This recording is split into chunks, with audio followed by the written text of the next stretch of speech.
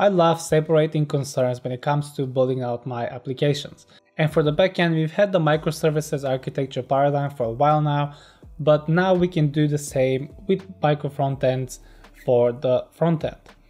Now, I know this is not actually something new, but I don't see people talking about it too much. So let's dive deep into it. I'm going to be talking about what micro frontends are, how they work, why they're useful, and I'm going to show you an example how you can set one up. A micro frontend is a development approach where the web application's frontend is divided into smaller, self-contained modules. And each module can be developed, tested, deployed on its own, allowing teams to work on different functions of the application. And where micro frontends really shine is in an enterprise level application. You see, when an application grows to an enterprise level, you'll often see people thinking of microservices and dividing the responsibilities of the backend and trying to get as much resources to work on the app without them interfering with each other. Now, if this was only one application, like a monolith in one repo, 12 people working on the same code at the same time can be challenging. You'll have merge conflicts, you'll have features clashing with each other and whatnot. But that's where dividing the application into smaller chunks, whether it's the backend or the frontend, really helps. Each of these chunks, microservices, micro frontends, whatever you want to call it, can be one repo on its own and can be developed, tested, deployed separately from the rest, and have each team be responsible for one, or however you want to decide that. But these are now smaller contained chunks that are not interfering with each other, but when brought together, they work flawlessly. And this is a very famous paradigm. A lot of the most famous websites use it, like Netflix and YouTube. And also another good thing about this is if there's a bug in one of these micro frontends, or like one of them breaks completely, the app still works. You still have the other micro frontends or the other microservices working without interruption. For example, Netflix, if we say that the login is one micro frontend, the list of all the movies is another micro frontend, and your profile and settings is a third micro frontend. If the profile and settings break, everything else is still gonna work. Like if you have a JavaScript error in one of those, everything else is still gonna work. But if you have a one repo with one code, if you have a JavaScript error or something that breaks the app completely, then none of it works. So that's also a very good side effect, I guess, from micro frontends. And I'll put a link in the description of an article I found of someone going through what Netflix's micro frontends would look like, or whatever they imagine look like. I'm not actually sure if that's exactly how Netflix works, but the article is great. It goes through the scenario step by step, understanding how these micro frontends would work together. I want to focus more on the example that I have prepared here and how to actually set this up for your project. The idea for micro frontend, the way I understand micro frontends, is basically we have all of these libraries or packages or whatever. You can have your whole app as a package, right? But then for every change you make, you have to have a new package version, then deploy that package version, then pull that into your project and deploy your project. But with micro frontends, the way it works is you make the change in one of the micro frontends and the rest just pick it up because it pulls the data directly from there. And I'll show you how. So the one way I've set this up before is using Module Federation.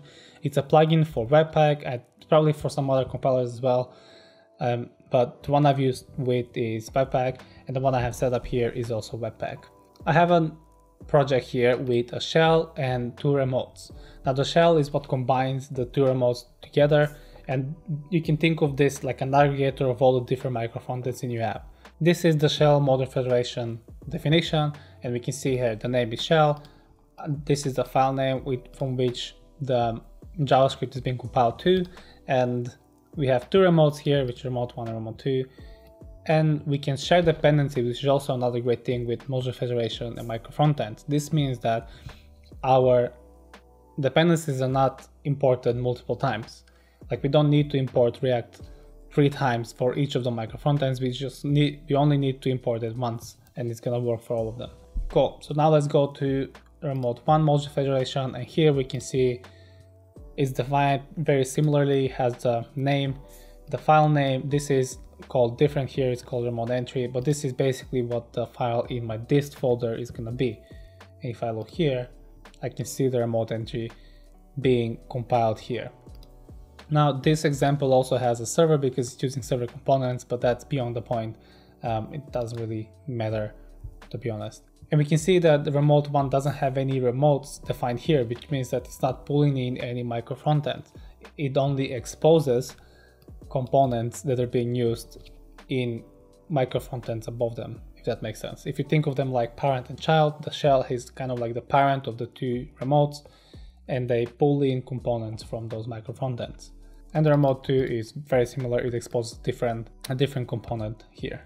Now this has, like I said, a server, and it has a definition for the server, module federation. I'm not really gonna go into that because basically very similar, is just for the node server instead of the client React app. Cool. Now in my shell application, I can see here this is the shell, everything in red is the shell, then we have remote 1, which is the green, and remote 2, which is the blue. And React Suspense is a great way to import components from the micro frontends, basically because these are gonna be imported from another place.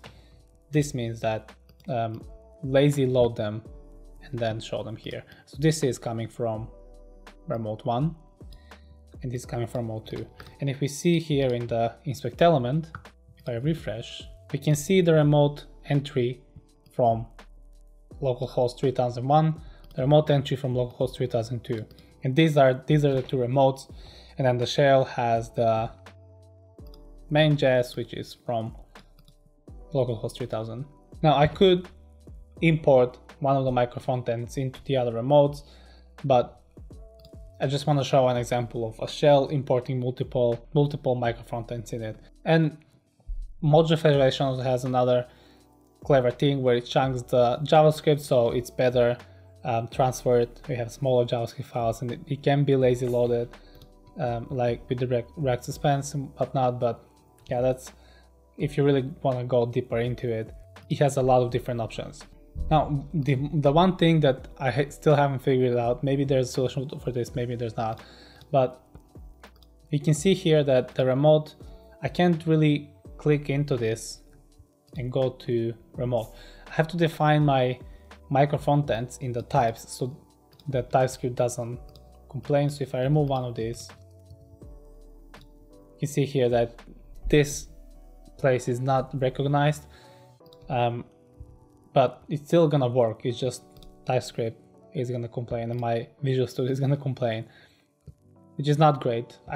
Ideally, I wouldn't want to understand what kind of content this has and whatever, but yeah. And they can be interactive with each other. You see here that I'm typing in the shell and the content in the remote 1 changes, and I can do interactive elements in one of the remotes. Basically you can do whatever you want. You can use React however you want to. And just to show you that how this works is, so I have the remote 1 here open. If I go here and I change this to new content, now because I don't have automated reloading here, when I build this, so I'm in remote 1, if I build this, it's gonna pick up the new change. So I only need to build my one microphone. This can be like it's separate repo. Usually it will be a separate repo where I can do this, make the change, test it and deploy it. And now that it's built, when I refresh here, you see the new content being pulled in. And that's essentially how micro frontends works. The content changes in the remote. When you update the website, you see the new change. That's it. I hope this example made sense. I'm gonna put a link in the description of a lot of more examples. I just found this in like a big GitHub repo with a lot of module federation examples. So I'm gonna link that below. But I'm like I said in the beginning, I'm a big fan of separation of concerns because that really allows for scalable enterprise level applications. And we've had microservices in the backend for a long time, and it's great to see the front end catching up with this. even though this has been out for a while. I know, like 2016 or something, but I don't see a lot of people talking about it. I think it's going to be great, and I'm excited to see where this goes. Now, module federation can be a bit tricky if you want to set it up, and also Webpack is not the greatest compiler out there. I think this works with other compilers. I haven't really tested myself, but you're more than welcome to try. But anyways, I'm excited to see where this is gonna go. Excited to see the new ideas coming forward around this topic, and hopefully now you are as well. And because I think this hasn't reached its full potential yet. So that's been it for this video. Thank you very much for watching. I hope you enjoyed it. If you have any feedback, put it down in the comments below. I go through all the comments on my videos. Thank you very much for watching. Enjoy the rest of your day. Happy coding. Bye.